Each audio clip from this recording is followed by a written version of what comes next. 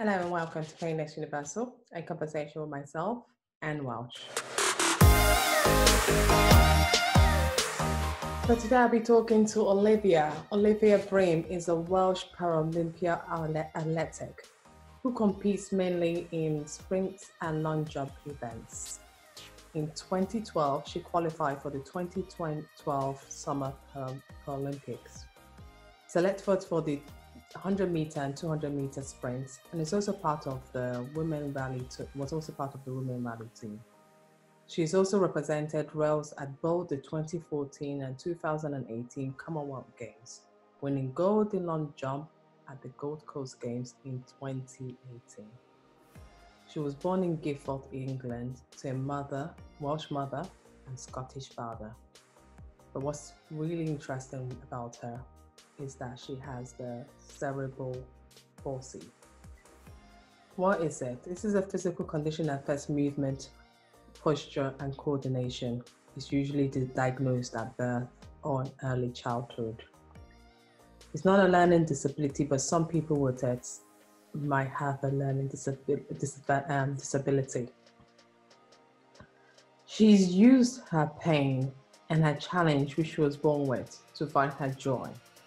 And she finds her joy by doing activities which people never thought she'd be able to do. Meet Olivia.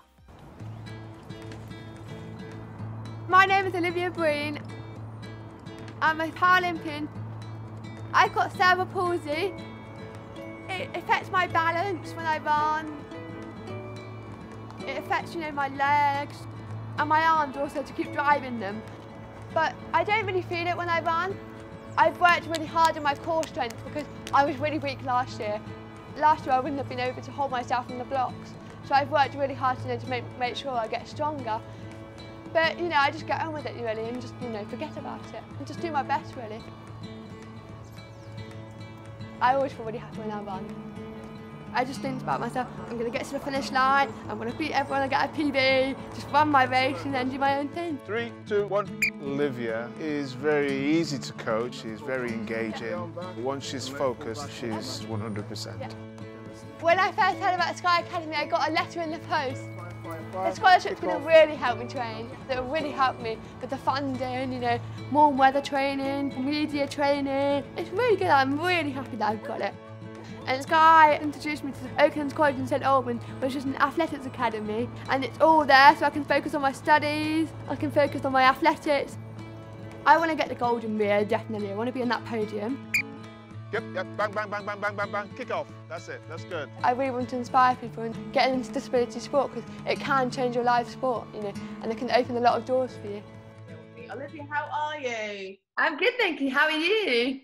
Good. Well, what fascinates me about your story is just how you've never let your disability hold you back, which people might say, whatever it is, you're going through, you've never let that hold you back in any way.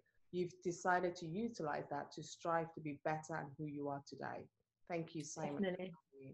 Before we're going to start, can you tell me a little bit, for anyone who don't know who Olivia is, who are you? Okay, so my name's Olivia Breen. I am 24 years old. I am a two-time Paralympian. Went to London 2012. I was the second youngest member on the team. Then I went to Rio 2016, and that didn't go to plan. But I just feel like you've always got to give everything you can and work your hardest. And train every training session you have. Give it 100%. If you're not feeling 100%, just give it your all. Everything you have, kind of thing. And when you compete, you're ready to go. And trust your coach, trust your physio, trust everyone around you, and have a good team around you. That's how you succeed, kind of thing, And just be the person you are. And if it doesn't go to plan, then don't look back, move forward. Yeah, I love that. Yeah. I love that way of looking at things because we always look at things as always looking back and not thinking, what, it was happened for a reason, and probably next time I will learn from that experience and be better. Definitely. I completely agree with that, and just always keep positive and always look forward. Yes. And tell me a little bit about your, to do a Paralympics, you have to have a disability. What is yours?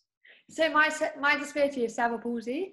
So it's the result from birth. So I've got a twin brother. We were prematured, and I had meningitis when I was 4 days old, and we think that was a result from cerebral palsy. And my parents, obviously, my parents were quite good to have a twin brother, so they could see the difference of what I was doing, what he was doing. So they were like, "Why is Livy not doing the same as what he's doing?" kind of thing. Anyway, I got diagnosed with cerebral palsy when I was 2 years old, and I'm also deaf as well. So that was a result from meningitis. But yeah. And so how have you dealt with life? How has this caused you tremendous pain when you were much younger growing up? How did this affect you growing up? So obviously, like, my parents were hugely supportive. I got a really good family network. They're really supportive, like going to physiotherapies to help my cerebral palsy. Sport has helped me massively. My teachers have been really good at school. They've been really supportive, and it's just, I'm a very sociable person, and I just think my parents have been a big influence on me, and they've made me the people I am, kind of thing. Yeah. And just always try your best. That's true. I think it doesn't matter what you're going through. What is important is that you everyone is struggling. I mean, Paralympics, you must see so many different kinds of disability. How does that make you feel though when you see others who are going through somewhat similar things to what you're going through? How does that make you feel when you're doing that sports? It makes you feel part of a team. So say, like, when you hear all different stories, it makes you feel part of the team together, and you're in it together, supporting each other. And it's really nice to have that support network, And like, I've never seen someone with the same disability as me until I was 15. I was inspired. I was just like, wow, like, this is fascinating, And I was just taken by surprise. I was like, this is so nice to see someone with the same disability as me.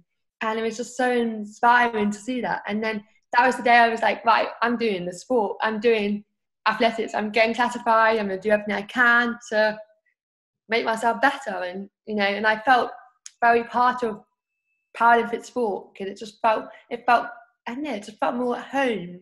And it was a really good feeling. So where did you begin your sports? How did you begin? So basically, I started the sport when I was 15. So I joined City Portsmouth after the club when I was 13, and my parents were like, "Libby, like, you should get yourself into disability sport." And I was like, "No, like, I love being back at the field, just training with my friends and stuff." Anyway, there was one day I was just like, "Do you know what? Let's take the opportunity."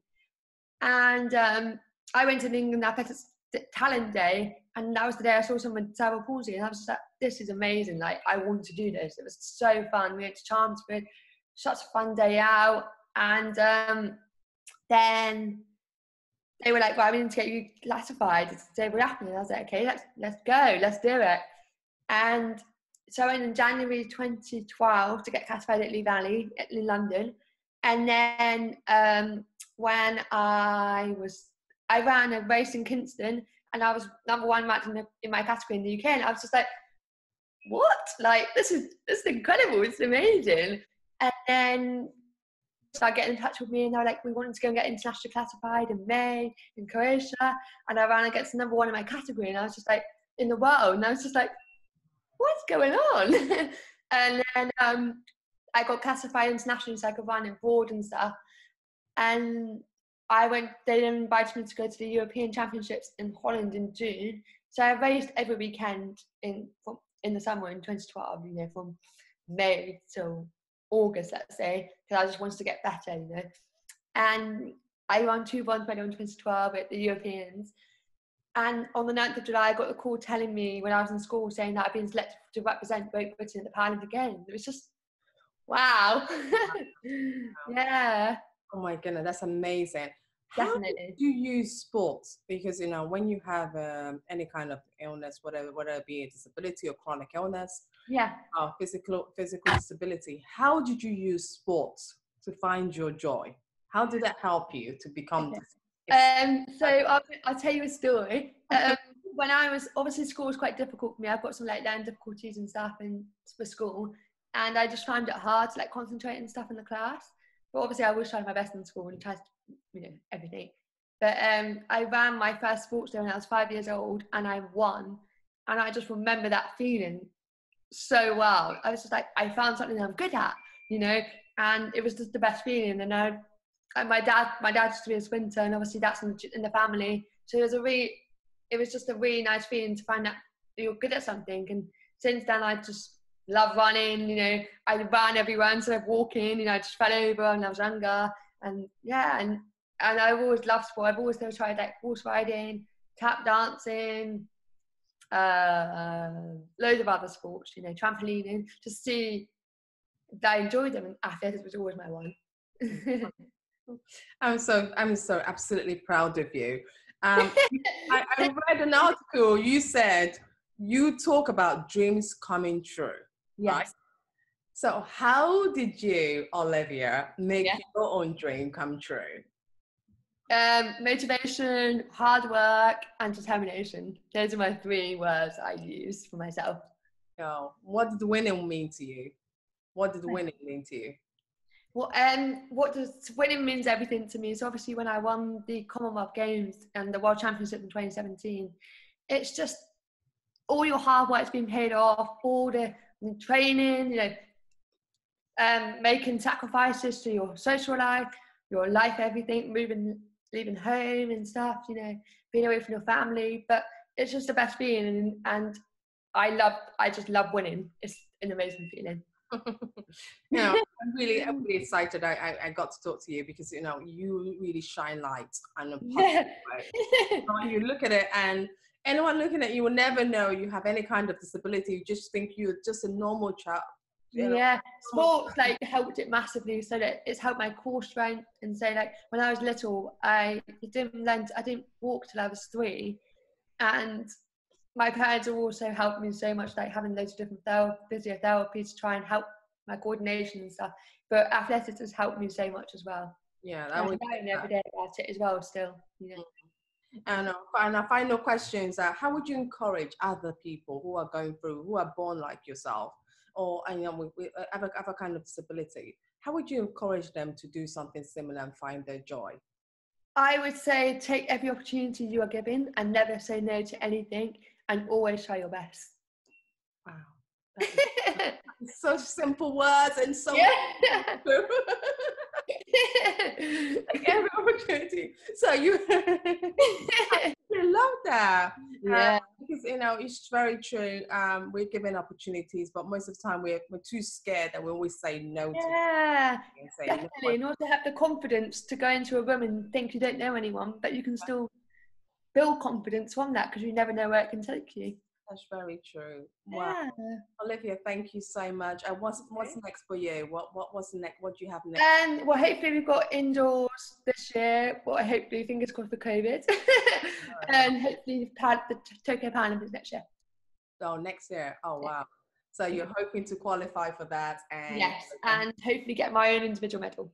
Oh, wow. I would love to talk to you. Make sure you got me an interview to speak to you about, and we have our conversation. So that'd be amazing. I would love it, and I wish you all the best with that. Thank you very much. And it's lovely to meet you. I really appreciate this. Thank you so much. Thank you.